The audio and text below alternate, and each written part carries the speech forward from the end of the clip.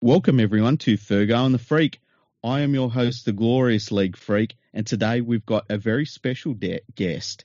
It's Jessica Dunne. Hey, Jess. Hey, thanks for having me.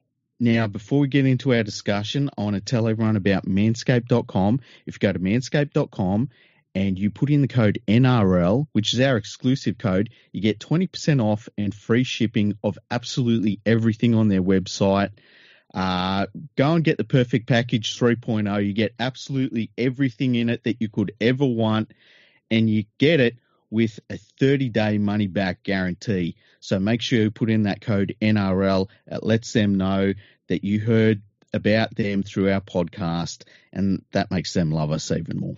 All right, Jessica, you have been commentating on W League games and A League games for SWA Sports. And I wanted to talk to you about your experience in commentary because I did a little bit of commentary for the New South Wales Rugby League in 2019, and I wanted to get a different opinion on what it's like to be a commentator. So first of all, tell us when you knew you wanted to start commentary and how you ended up working for SWA Sports. Completely by accident. It was not something I'd ever really considered.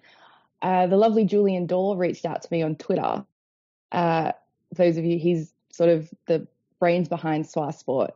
And when I was working at Channel 10, I wrote an article. It was an 800-word satirical rant called "No, My Boyfriend Did Not Drag Me to the Footy." And it was just, things that had been said to me as a female supporter at the footy. And Julian saw it and reached out and asked if I wanted to come on board for the A League and W League season. And I said no, absolutely not. And then eventually I think a couple of people at work talked me into it and I said yes. And it was possibly one of the best things I've done. That's awesome. And so what was your first game that you commentated? It was Wanderers versus Raw at Bank West. Mm-hmm. It was possibly the most boring game of football I have ever watched, and made me question if I even liked the sport anymore. It was incredibly dull, and then somehow I got a call back for the next week where I was thrown into a Matildas game, which is absolutely incredible because yes. I just can't even imagine that because I felt like the first time I did commentary and I was doing the color commentary part. I didn't know what I was doing. I didn't really know what to say. And it all goes so quickly that you sort of sit back after you've done it and you think, what just happened? And then the idea of the next game being an international, I can't imagine how you felt. It was, I think I said about 2 words on the first game.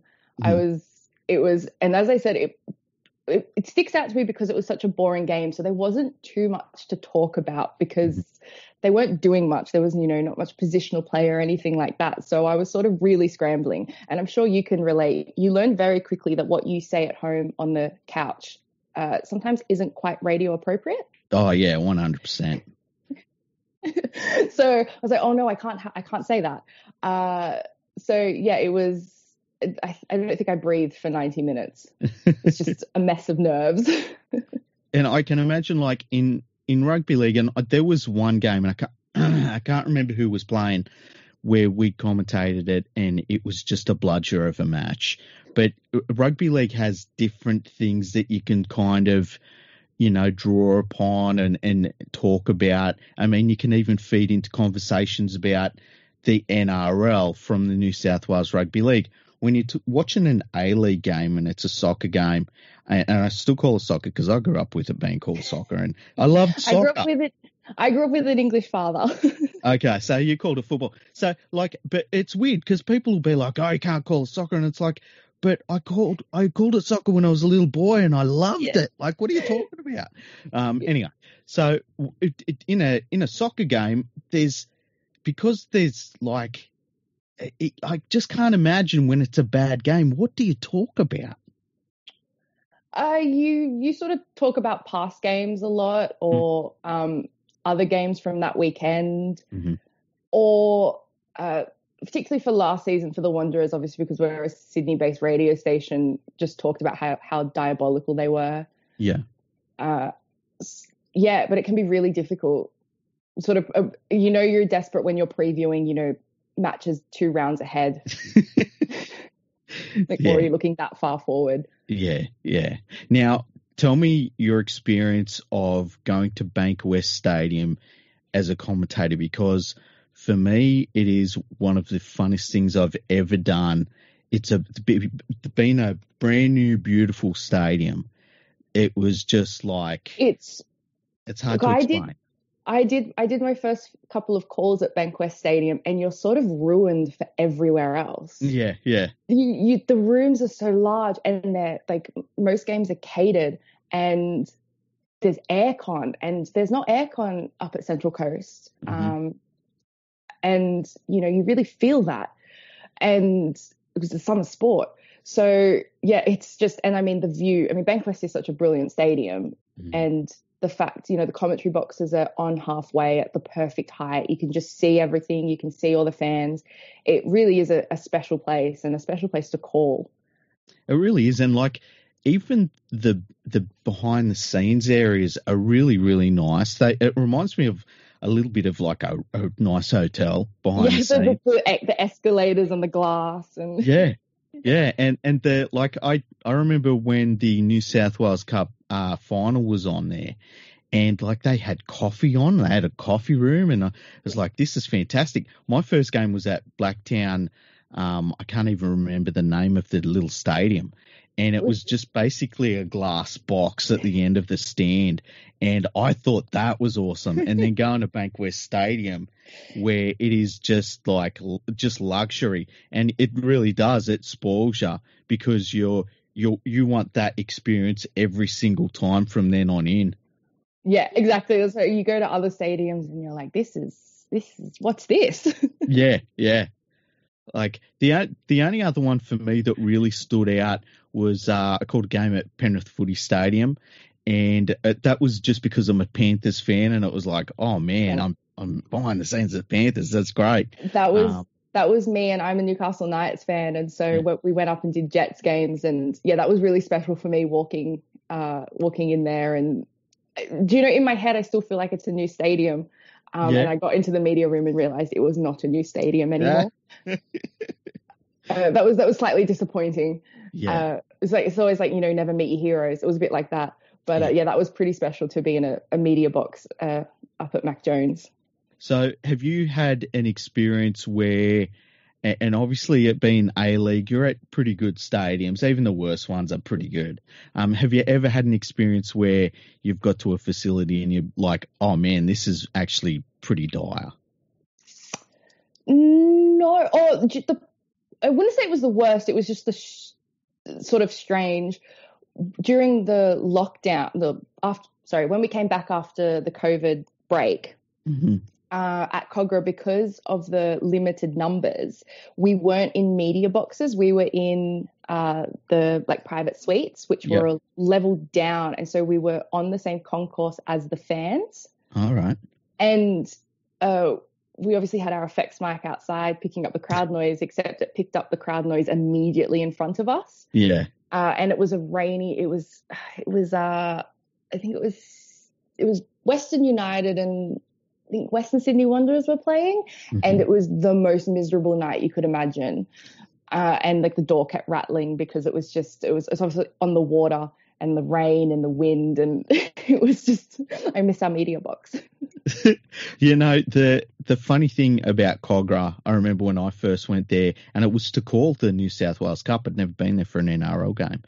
And the thing that got me was there's no parking. You just park in front of someone's house, and it's like, and I'm going when there's a few thousand people there, and I'm thinking, how do they get 15,000 people in here? Honestly, that was one good thing about COVID restrictions was that there was parking. I have a park 15 minutes walk away. Yeah. There's this little playground area in some houses, and I just go directly there. I don't even bother fighting for somewhere to park there. Yeah, it's just, or you park in the school. All right. Yeah, there's a school you can get parking in. Okay. See, I didn't know that. I ended up parking in front of someone's house about 3 streets away. It took about 15 minutes to walk to the stadium. It must be a nightmare for people who live there. It must be how Leichhardt as well must be like that. Well, I've heard Leichhardt's. I've never been to Leichhardt myself, but I've heard that Leichhardt's the worst. I've only been there for an A-League game during COVID regulations, and it was, I don't understand where people go when that sells out. I honestly don't. Yeah. It's funny. The other one that got me was Belmore. Have you ever been to Belmore? No, but I know the area. Yeah, it's that's another one. Yeah. They've got this tiny little car park, and luckily enough, it worked out all right because the game I went to, there wasn't many people there. But it's just so bad. Yeah, the facilities, parking. Give us parking. It's one of those things. It's the price you pay for a local stadium like that, because I love those stadiums. I think they're brilliant, and we should use them more. But it's the parking. I remember there was an article me and Andrew talked about once where somebody said that they should have tailgating in the NRL and it would be great. And we were joking. It's like, there's no parking. Where do you do this tailgating? Where do you do that anywhere? Yeah. It's so weird. So how many, and it's difficult to go back and know how many games you've done, but how long have you been commentating for now? So I started at the end of 2019. It was about November. I joined the team, and I was on pretty much one game a week until the end of the season, which ended up being, when did it end? June? I think by the time. Oh no, it was much later than that. Yeah, it went longer, didn't it? Yeah, because it went well into winter. It was August, September, I think it ended. I was on for at the end because the A-League season obviously was, as every other sport, was stopped. It was quite a rush of games at the end. And because they were all in Sydney, we tried to get to as many as we could. So, covered. And we do Sydney-based games, some at Central Coast and some at Newcastle. So usually I was at one of those places at least once a week. Now, see, that's interesting because I found, for me, I needed breaks every so often. But you didn't. I think by the time I was maybe I'd like a weekend off, the COVID break hit. Okay. So then I had a forced break, and then I was ready to go again. I was just wanted to get back into it. So, and then just saw the season out. Now, do you see yourself, because we talked about this a little bit before the podcast, there's not too many avenues for women to become commentators, and not just sideline voices or anything like that, but actual game commentators. And you're one of the few ones I've ever actually seen, which is it's terrible. And with SWA Sports League, we had talked about getting women into the commentary box and giving them an avenue to, start somewhere. And you were telling me you eventually want to get into the league side of it as well. What avenues have you ever found for women wanting to commentate games? Because it was never something I'd thought about previously before Julian got in touch, I hadn't really looked into it that much. But once I got into it and sort of met other people who do commentating for other things, I was really quite surprised at there are chances out there. And coming from a football point of view, the state leagues, you don't have to be calling top flights. Yeah. The NPL has NPL TV, which is the state soccer leagues. And, they have on their YouTube, and they have callers for all their games. So I think it's just a matter of getting out there and networking. Yeah. That's the big thing. And don't be afraid, because as I said, I was very much no, I don't want to do it. And I just, took a risk and ended up loving it, and have met people who have introduced me to more opportunities.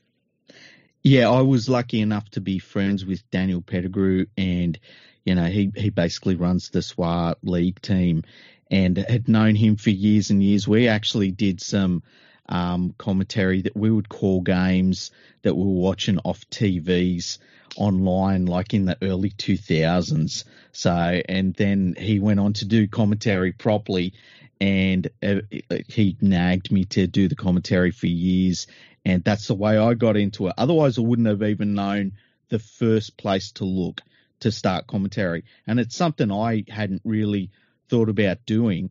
But then once I got the podcast going and stuff like that, it just seemed like the natural thing to do.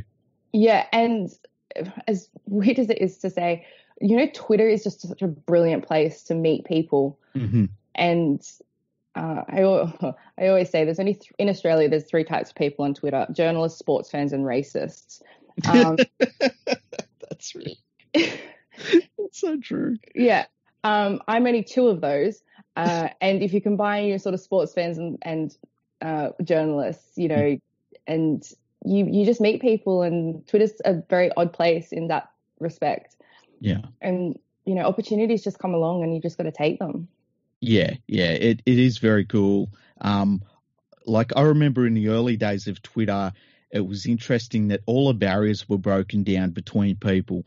And so I remember reading Rugby League Week Mole in Rugby League Week magazine, and then all of a sudden I was just able to message him and say, "Hey, do you want to come on the podcast?" And he was like, "Yeah, let's do it." And the barriers just are all broken down. It's fantastic. It's great. I've met some fun people on Twitter, who we all share the same passion, and we just sort of love the game and just have fun. Yeah, it's great.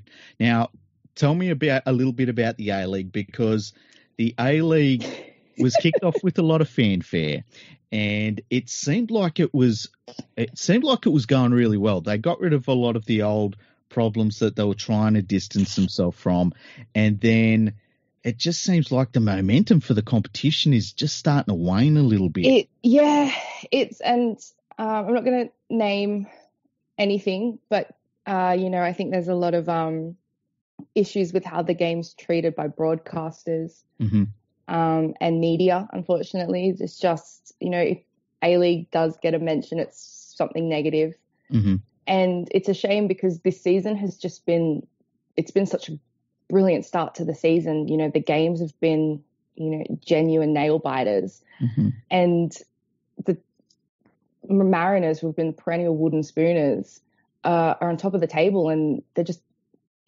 playing great footy, and it's such a shame that it's not getting the attention that it deserves, especially this season. And the fact that it's not getting attention just worsens the state it's in terms of how it is in people's psyche. Yeah, and it's like when they brought in the MacArthur team, and I thought, wow, this is going to be really good, especially in Sydney. I thought it would really give it a bit of a kick along. And it just, I was shocked to see that MacArthur had started playing games. There wasn't a big build-up to, the kickoff of this MacArthur team, because it's honestly one of the most important teams in the whole competition because of the base that it's drawn upon. And I was really shocked that there wasn't this massive build-up for it. Look, up until 3 months ago, I think a lot of people were questioning if MacArthur was even going to be able to field a team. It just, as in exactly what you were saying, there was no fanfare. There wasn't, I think, it's like, we've signed a coach, and then there wasn't really much else released about it. And there wasn't any information, and fans, I guess, they're drawing on the Wanderers fan base. Yeah. And unfortunately for the Wanderers, the reason why MacArthur started this year was to give the chance for the Wanderers to settle into Bankwest. It was their first season in Bankwest and sort of build that back up as a fortress. It didn't go that way for the Wanderers. They weren't great. Yeah. They didn't play good football that you would pay money to watch. And so it really was a chance for MacArthur to come out firing and be, look at us, we're the new boys on the block. We're going to be amazing. And they didn't do that. Yeah. And it's, and the other thing too is MacArthur, obviously it's a place, but then you get the the new Melbourne team, which is Western Union, and it's just a weird name. It's it's not a location. It's two adjectives, Western and United. That doesn't tell me anything. And they don't play in West Melbourne. They play in Geelong. Do they really? Because they're still waiting for their stadium to be built, but no one knows when that's happening. So they're currently out at somewhere in Geelong, I think. That's ridiculous. And they're playing on an A-League ground. And watching a rectangle sport on a circle field is possibly the worst thing. It's rotten. It's so rotten. I don't think people understand how. I think that's held rugby league back in the past, where it's like, the fan experience is terrible, especially for soccer, where you want to be like really close to behind the goalposts if you're a crazy fan, and you just can't. You can't be there.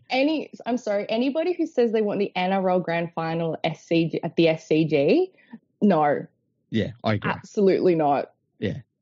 Tradition is a load of rubbish because the ground is terrible to watch footy at. ANZ Stadium is possibly the worst stadium in the world, yet I would still rather the grand final there. Yeah, 100%. 100%.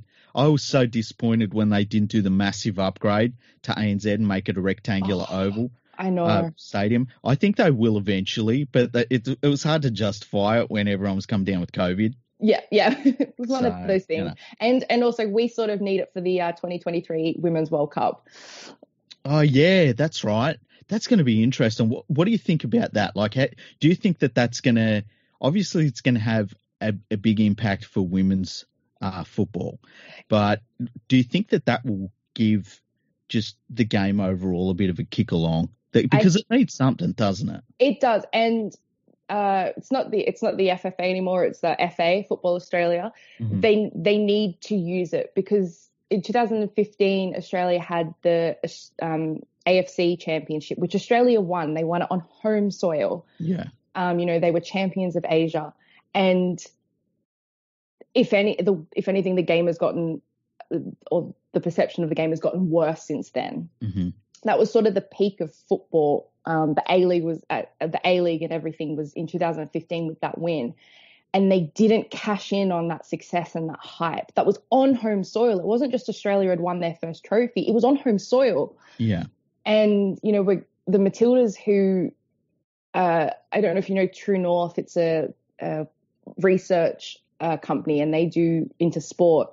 And every quarter they do a survey on which team fans have the most emotional connection to. Matildas top that 9 times out of 10. The only reason they didn't top it during one of the quarters last year because they were overtaken by the women's cricket team because they just won the T20 World Cup. Yeah. So the Matildas, have you ever been to a Matildas game? No, I haven't. No. It's such a different demographic to a men's game. Yeah. And as with all women's football, because it's families and it's young girls who are looking at players on the pitch who look just like them. Mm-hmm. And, I've always said I don't want to, pontificate, but, when I was younger, it was the boys played football and the girls were the cheerleaders. Mm-hmm. And so you hope that these girls are going to grow up and see their heroes who look just like them in the biggest competition in the world. Mm-hmm. At, their local stadium. The Matildas are going to be at ANZ Stadium 15 minutes down the road from us. That's mental.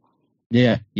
And I guess the thing is too, like, I look at the Women's Rugby League and I really, really enjoy watching the Women's Rugby League. They play really hard footy. It's brutal.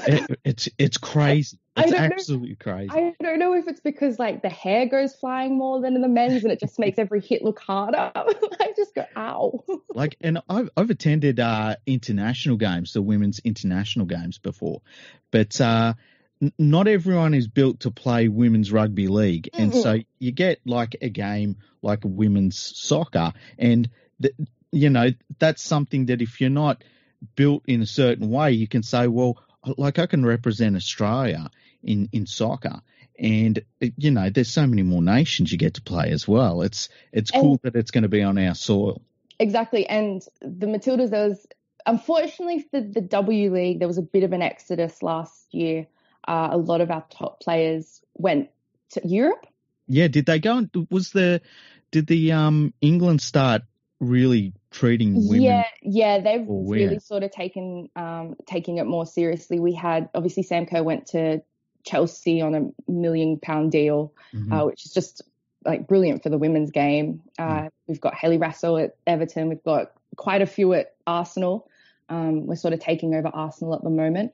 But more importantly, we've got Ellie Carpenter at Olympique Lyon. And in women's football, they're untouchable. Yeah. They've been European champions 7 years in a row now.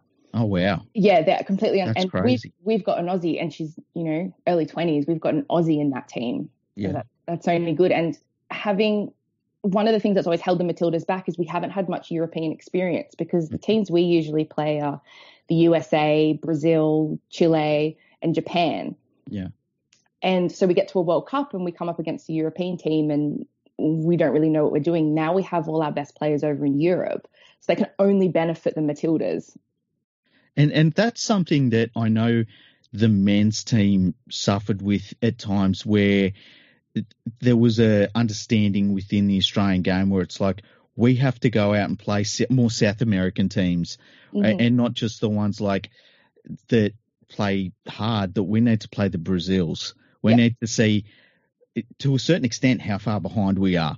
And so it was a similar thing in the women's game, but it was Europe was the problem, was it? Yeah, Europe was always our sort of, I guess, bogey team or area.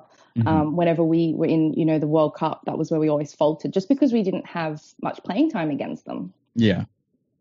That's interesting. And, when I saw that the women's players were leaving to go and play in Europe, it reminded me a little bit of with the Women's Basketball League. And it reached a real height at one point in Australia. And then the WNBA started and all of the best players left. Yeah. And it just cut the heart and soul out of the game to a certain extent here, where we had like a legitimate one of the best leagues in the world, and now it's really a development league for the WNBA. Yeah, there's the Matildas there's quite a few young players. We have the young Matildas as well, who we're getting to see in the W League. So there's such a talent pool that the W League, I don't think it's really suffered in terms of quality. It's just sort of the names that people recognize. Yeah. Who you'd go for, you'd be like, oh, there's 4 Matildas on this pitch today. Unfortunately, that's not there. So, you win some and you lose some. It's maybe not been great for the W League, but hopefully in the long run, particularly with a home World Cup, we'll get some benefit. Fingers crossed. Yeah. Now let's change tact. We'll go into rugby league. You said you're a Knights supporter. I like condolences. Thank you. It wasn't a choice. Yeah. It was family obligation. So I didn't really have much say in it. And unfortunately for me, the first few years of my life were great. And it's just been like, just when you think it couldn't get worse, the Knights just find a way. Yeah. And they it's not that long ago, they were one of the statistically worst teams of all time. I think Fox Sports named them the worst team of the 2010s at the end of the decade. Yeah, they were. Definitely. It was like, well, you get the wooden spoon. You think, well, it can't get any worse. It's like, oh no, yes it can. You can get it 3 times in a row. So how do you think that the Knights are going to go this year? Because they've had some stuff going on in the off season. Then, I don't know I don't personally know how to rate them, because going into at the end of last year, I thought, you know what, they're not bad, but they feel like they're a few players away from being really a worry for the premiership contenders. And then in the off season, it feels like they just imploded a little bit. I really want to go back to November when I was really excited for the season to start. Yeah. Because it was, we had, I know every team has their injuries problems, but I think we were playing about our 9th choice hooker by the end of the season, poor Phoenix Crossland. Yeah. And it was just like, I was really excited for the new season. We'd have all of our players back. We'd have a good off season together. We had Tyson Frizzell coming in. I was really excited, and then like they've just yeah. The weird thing for me is that, like, through the whole off season, there's been this little rumor that, and it's, it's probably the least of his worries at the moment, that Mitchell Pearce is not going to start this year with the Knights, that he might move clubs. And it's been consistently there, which is kind of weird. And then it's kind of gone into the background with all the other problems that he's had. But it's not the best way to be looking towards a season that your halfback might not be there. Or even it's just rumoured that he might not be there.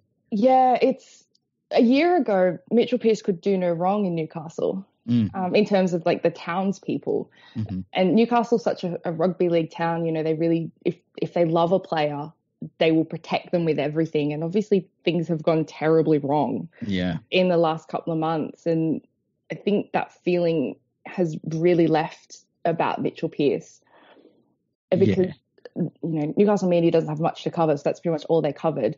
And he really has to put in some good performances to start the season. Hopefully consistently, but to start the season, he really has to show that I think his heart's still in it for the Knights. Yeah, he needs to come out and make people start talk about his footy again. Yeah, and that's the only way he can fix that. I think the pressure sort of got to him last year because our spine was just decimated. Mm-hmm. Every position about 3 times, and he was sort of him and Ponga were all the creativity in the team, mm-hmm. and they both really floundered. Now, tell me what you think about Ponga, because when I watch him play, I think he is absolutely amazing. I'm in that camp of like, if he has the right players around him, he can take the Knights to a premiership. But then there's some people that think he's overrated. And so what camp are you in, and what do you think of him as a player? I'm still in camp brilliant, mm-hmm. because I need to be for my own mental health. Yeah.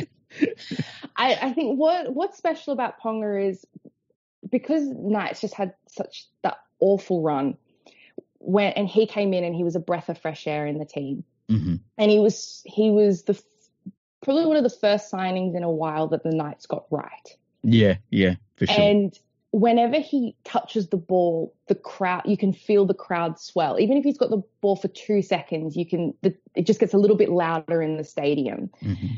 And I really hope, as long as teams don't work him out, I think it was the Cowboys last season, mm-hmm. when I think we were up in Townsville, and it was a game we were decimated by the Cowboys, mm-hmm. and the Cowboys kicked it along the ground to him every time. They didn't let him get a high ball, because that's when he's really dangerous, when he gets that chance to build up speed. Yeah. And so they took Ponga out of the game, and Knights really suffered for it. So I think as long as teams don't work him out and he can sort of stay ahead of them in that regard, he will, fingers crossed for us, because he's just signed, what was it, $4 million deal. He will be a club legend. Now, who's your favourite Knights player of all time, and who's your current favourite Knights player? Danny Badiris. Mm-hmm. I'm Camp Danny Badiris.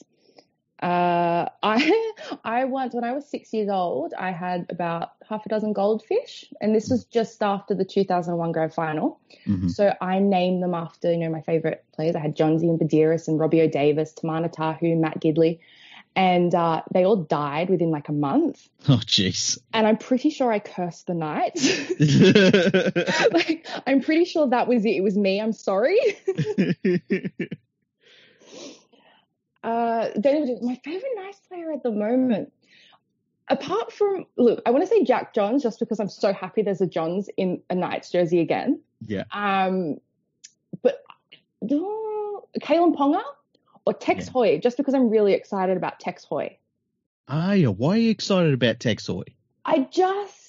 He was just exciting for me, and I think he played every position on the park last season, filling in. And I will sorry to bring up bad memories, but the first game back after the COVID break against Penrith, where we had, was it an ACL, a meniscus, and a HIA in the first 20 minutes. And Tex Hoy came on. It was like his first game, and he was just brilliant. He just looked comfortable at that level. He just looked comfortable, and he didn't look overawed by the occasion. And you always felt something special was going to happen with the ball when he had it. He should get a bit of game time, particularly at the beginning of the season, because Ponga's still out with his shoulder. So I'm sort of hoping for his sake and my sake that he can really show us what he's made of, and hopefully find somewhere in the team he can fit, because he's just one of those players that can sort of play anywhere in sort of that back line. It's weird how, like, you think through the Knights team and you think, okay, who would I like to have a big year? And every single player that you basically could name, it always ends with, like, hopefully he gets over that injury. You know, because I think of Bradford Best, you know, and I'm like, he could be a test player. You know, he's got that potential. He's 18. Who looks like that at 18? No, I thought it was just me. No. But yeah, he really could be a test player. And it's funny because when the Bulldogs signed Kotrick, and they signed him for a lot of money, and I remember thinking, man, I would rather have Bradford Best and pay him that sort of money, because I feel as though his ceiling is much higher. But then it's the thing of, like, as long as he stays healthy. And that's the problem the Knights have really had for a while now. Yeah, it was, last year was incredible. And, like, even we brought in, like, McCulloch from the Broncos, injured. And then we brought Blake Green in, which I'm very excited we've signed him for the year. He played, 2.5 games? And I don't know if it was because Newcastle fans were just so desperate because our season was slipping away and we just needed someone to sort of make up numbers at that point. Blake Green was sort of our last gasp at that. But he just played brilliantly, and the fans sort of took to him immediately, and it was really quite devastating when he did his ACL. So he's another one that I'm. He's a nifty little player. Hopefully he can calm Mitchell Pearce down and relax him. Something needs to happen there. Sort of take the pressure off in terms of that creativity, and give us another fifth tackle option. Yeah, and it, you know, they needed that. They needed another point of attack that wasn't Pearce kicking to the player. Yeah, it really was, because I felt like Ponga, he was the one that would take over when the game was on the line, the playmaking duties, because Pearce would go missing a little bit, and it's they needed more than that, because as you just said earlier, if you got to that point and you shut down Ponga, the Knights stopped. They just completely stopped, and you know, they need to be aiming higher than that. How do you think they'll go? Do you reckon that they'll be able to make the finals? Like, I feel as though they're one of these teams where their finals chances are really going to come down to how they finish the season, and I think they'll be close to the finals bubble, but it's going to be how they finish the season. And the problem for the Knights is, but by the end of most seasons, they look like a triage centre. It's terrible. John Hunter gets a lot of business from the Knights, let me tell you. Yeah, they really do. The Knights have this incredible ability to win a game 40-0 and then get smashed by 60 the next week. And you just sometimes look at the performances and think, how is this the same team? Yeah. And they might get a win against a team they're not supposed to, and then lose against the Broncos a week later. It's just consistency. And I think if we don't make the finals, just consistency would make me happy at this point. I just want to know that, you know, they're on the right track. What was an improvement for most of last season, bar a few exceptions, was they finally had some fight about them. Yeah. Because, you know, the team I mentioned earlier, especially that 2001 team, that generation of Knights, they didn't give up until the last minute, the last second. Mm-hmm. And that's what Knights fans just really want. We just want a team that, even if they have to grind it out at the end, don't give up, where the last 10 years, the Knights have just rolled over. Yeah, and one of the good things that you saw last year, especially earlier on in the year, was that the forward pack started to look like it had a bit of backbone about it and started to take it to teams. And I've always felt like when the Knights are at their best, it's always off the back of their forwards. They were blessed with Andrew Johns, but the Knights before Andrew Johns were always known as a team that even when they were bad, their forward pack was going to make you play. Would you run against Paul Harrigan? No, definitely not. Yeah, look, I can still name that 2001 team. I was 6 years old, and you start with the forwards: Matt Parsons, Steve. Oh God, now I've forgotten. Not Steve Smith. Simpson. Thank you. That was bad. Steve Simpson. And my vivid memories of them is just, the legs pumping. They'll have five guys hanging off them, the legs pumping. And how about the grand final that Ben Kennedy played? Oh. And he should have been Clive Churchill medalist. Yes. No doubt about it. And And Billy Peden, out of hooker. You look back on those teams, and I think that's probably half Knights fans' problem, is we're a little bit nostalgic for those days, and we just haven't had the team to really back that up. I'm going to be perfectly honest with you. There was, 4 or 5 years there where there was such a turnover in the team, and the team, the players didn't do much that was noticeable or memorable, that I couldn't tell you who was playing in 2012. Yeah. I knew it was bad for the Knights when, and I can't even remember the dude's name, but they had a winger, and he was all right, but he was their best player. Uate. No, it wasn't Uate. It was after him. Oh, what was his name? We had Dan Gagai for a while. Yeah. Who just used us as a training run for Queensland. Yeah. Well, and the Wayne Bennett period of time was weird. Look, we had Brian Smith. Yeah. Which, I didn't think it could get weirder. We had a billionaire who wasn't a billionaire own the club for a while. I thought that was it. It could only get better. And then, Wayne Bennett. Yeah, that was such a weird time. They sell the club to a billionaire who... There's a real problem when you don't actually have the cash; it's all in the ground. And then Wayne Bennett brings together this team, and it's they have this crazy one-off season, and then the following year they all become immediately old. Yes.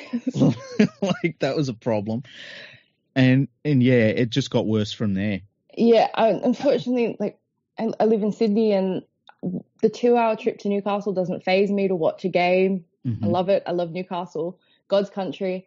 But it sort of just became a chore, and I just didn't enjoy it. And I hate to admit it, but I stopped going because 4 hours on the road for a $50 ticket to just watch the absolute trash for 80 minutes. Yeah. It's I've got better things to do with my money.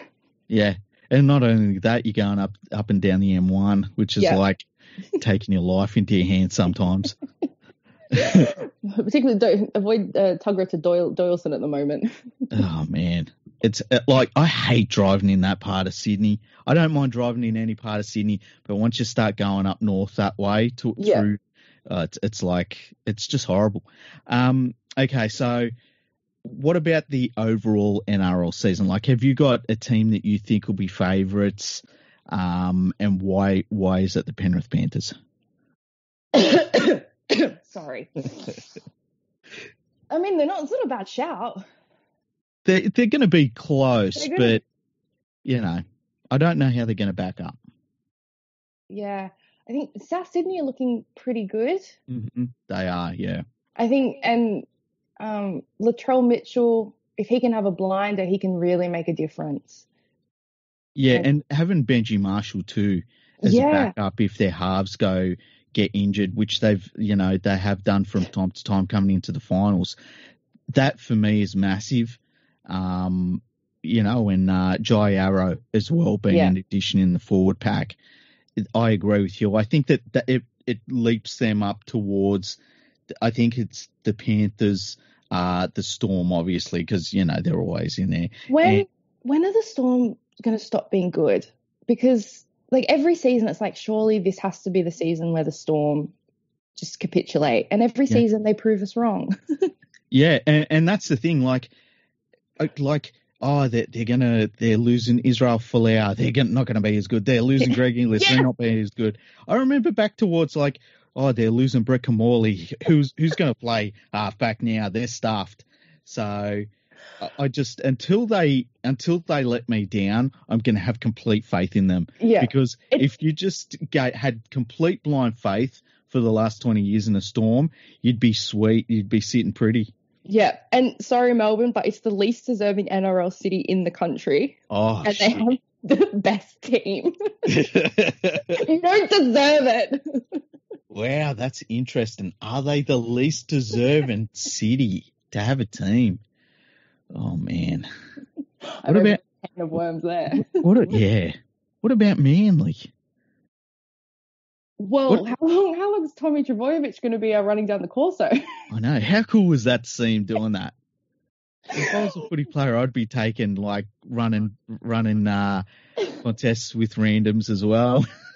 Yeah, I feel sorry for the poor bloke. He's probably the one person in the game where he says he did it in the shower, and not during this race. His hamstring. Yeah. He's probably the one player in the competition I actually would believe. Yeah, well, he's made a biscuit. Let's face it, right? And I can't even imagine getting in a situation in the shower where I pull a hammy. How weak are your hammies? You're an elite athlete. Yeah, it's a weird one. And I love the way that the media today was just frothing over it. Yeah. They were like, he said he did it in the shower, but look at this vision of him running. It's like, yeah, he should be able to run. He's a friggin' NRL footballer. Even the NRL physio on Twitter got involved. Yeah. It was so weird. It was a weird day in NRL land today. It really was. Rugby league there's very few sports in the whole world where there can just be a day where you can be like, you know what, by the end of this day, there's going to be a dude that falls over in the shower. There's going to be a dude that does something to a poodle you won't believe. It's going to, you could go down the list, Man doesn't know how to use urinal. Yeah. I always find it so amazing. NRL, the NRL, for us essentially it's not even a country's game. It is along the East Coast. It is purely East Coast, yet it still manages to garner a complete news cycle. Yeah. You have football, for instance, where it's a worldwide sport, still doesn't garner the same amount of headlines that the NRL manages to do. Yeah, and as you say, you've got this worldwide sport where, you could line up the weirdest day in all of worldwide soccer versus the weirdest day in rugby league. It's not even close. Rugby league is just hold my beer. Honestly, it's just it's one of those things it's funny to laugh about, but at the same time, it's like, guys, come on. Yeah, it really is. It's so many times where rugby league is one of the few sports where someone can say, hey, have you seen that so-and-so did this? And you're like, what? Yeah. Is that really even a thing? Yeah. Oh, it's incredible. We love it though. Yeah, it's great. It's great. With the calling of rugby league games, you haven't called a rugby league game yet, have you? No. What is something that you're looking forward to calling a rugby league game? Is it just I don't know. There's different things. Is it just being able to see the development of young players? Is it just being able to use player nicknames that you might know? What is it that you're looking forward to? Two things. I'd love to. I think it would be a really big challenge for me because, in as much as it's a test of my knowledge in terms of the game, because that's what I found with my football calling was okay, do I understand the game as well as I think I do? Yeah. And and I guess feeling the pride from that and whatnot. going to the local grounds. I love local grounds. Mm-hmm. And I'm really excited. Well, I was really excited to, hopefully I do get a chance in the future, to, go to the local grounds and, eat the terrible food and, sit on a sideline because I don't have a media box and like all that. That brings me happiness. Yeah. Bring 4 coats because it's the middle of winter and, sit in the rain. I haven't yet called a game outside of a box yet. I know that there was a point where I was told like we might be calling it desks on the sideline, and I was like, that's not what I signed up for. Yeah. During the COVID break, we went out and did like local league games. Yeah. And just because for something to do and whatnot, and it was fun. It was the Blacktown League. And yeah, we were literally a table on the sideline and it was the middle of winter.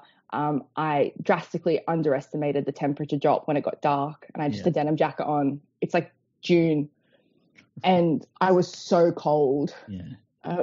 But like loved it. Yeah. I guess it's something you've got to experience. I feel like it's one of those things like afterwards you love it though. Yeah. In the moment, it can be a little terrifying and you're thinking, what am I doing here? But yeah, when you sort of sign off at the end and you take the headphones off, they're like, oh, that was fun, especially if it's a close game. Yeah. And, those games that get you yelling and out of your seat, those are just so much fun. You don't get them very often. Yeah, they're pretty special. And it's like sometimes it goes really, really quickly and you just wish that there was another game following it up because you just want more of it because it's so much fun. And we were talking about this before the podcast, to be part of the show. Like when you turn up and you feel like you're part of the whole production of what's going to happen today. Yeah. It's a really cool feeling. It is. And and obviously not many people get to experience that. And I guess it doesn't matter sort of what level you're on in terms of like, I guess, obviously we're not Fox or Nine, but you just feel part of the show and, to sit in that box and to just have a really unique view and experience of the game. Mm. It's amazing. It really is. It's, and a texture, as you say, like, I know when I was doing it, I was like, I didn't go in with a plan. I was just going to see what happened. And the one thing that I kind of found myself going towards was talking about like the feel of the game and, being just how much the game, there's a difference between, and I'm not good with the player names. I'll be the first to admit that, but knowing football, that's something I do know. And it was cool to be able to use that in real time. Yeah. That is awesome. And there's also something about being live, which is like electric as well. It's slightly terrifying, but once you get over that, I think also, and I mean, you've worked with the Swile Boys, we have a really good team for the football, and we just have a lot of fun, and the banter that goes on and that kind of thing as well. Yeah, it's like every single person that I worked with, and look, it must have been close to a dozen people eventually.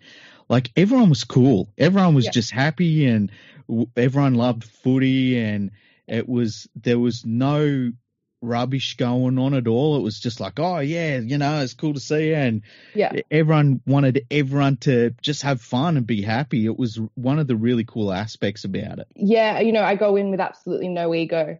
And so and I think they do as well. And you're just there because you all just love the game. You just want to have fun with it. Although I have to say, when we start calling again, I'm going in with all the ego. You're a veteran now. You're going in. Exactly.